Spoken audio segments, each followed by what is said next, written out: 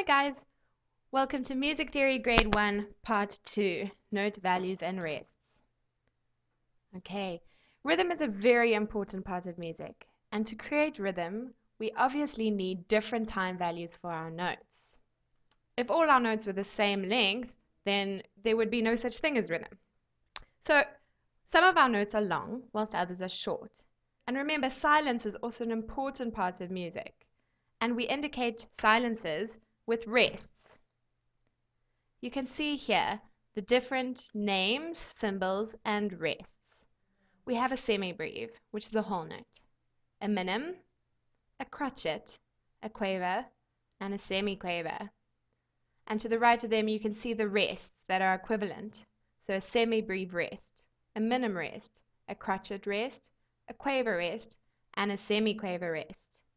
Now these notes and rests are all worth different values.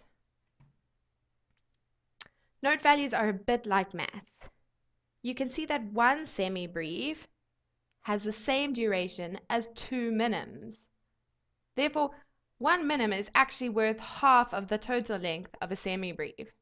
We can also see that two crotchets have the same duration as one minim. Therefore, one crotchet is equal to half a minim.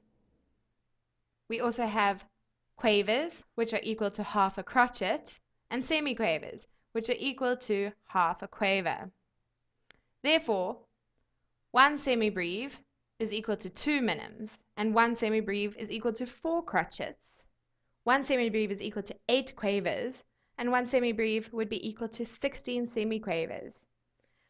For this reason, we sometimes call minims half notes, crotchets quarter notes, quavers eighth notes, and semiquavers 16th notes.